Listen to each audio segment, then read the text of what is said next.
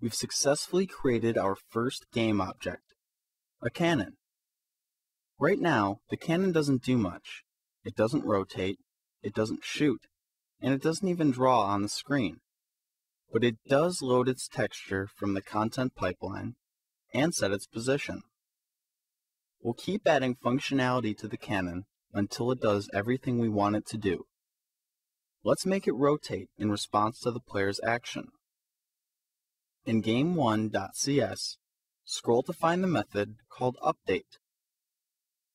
Update, like draw, is a method provided by XNA Game Studio.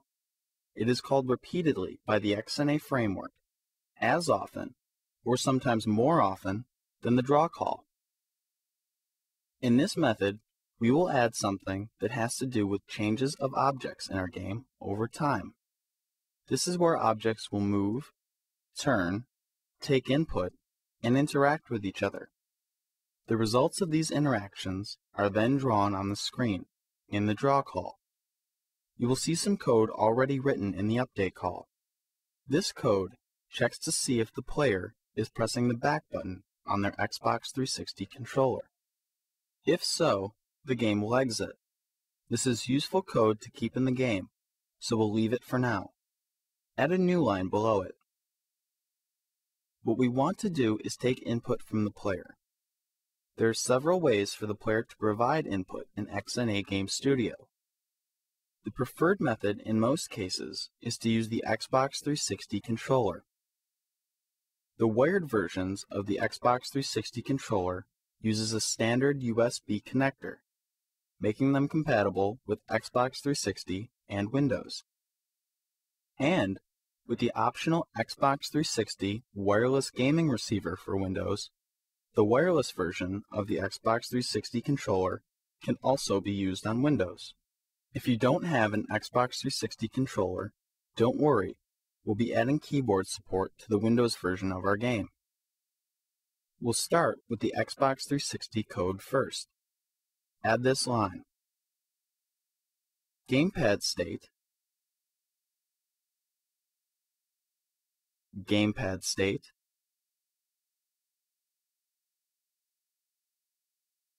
equals gamepad dot get state open parenthesis player index dot 1 close parenthesis semicolon. We have instantiated and assigned the gamepad state object all in one line. Gamepad state is a class that represents the current state of an Xbox 360 controller. A state identifies which buttons are currently held down, where the positions on the thumbsticks are, and so on. We will check the state of the controller to find out if the player is holding the left thumbstick to the left or right, and rotate the cannon.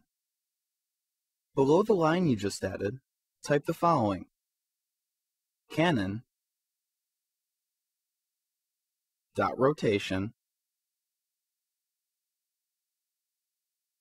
plus equals gamepad state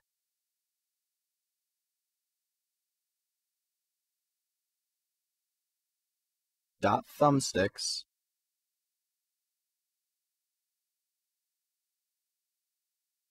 dot left dot x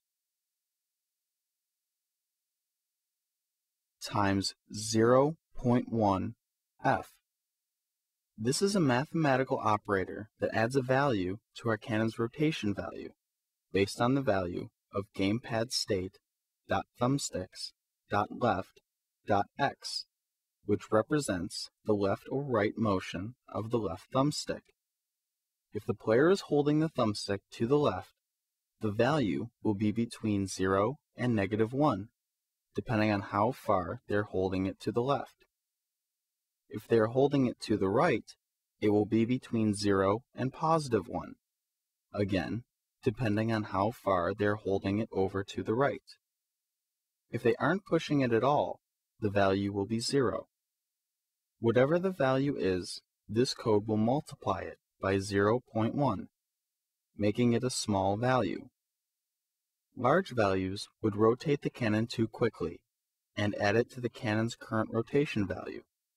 This way, each call to update in which the player has the thumbstick held down will make the cannon rotate in the direction the player is holding the thumbstick. We don't use the rotation value for anything at the moment, but in the next step, we'll use it when we draw the cannon. We'll take into account the rotation variable, and the cannon will be drawn rotated by the rotation value. We will also use it when we start shooting cannonballs.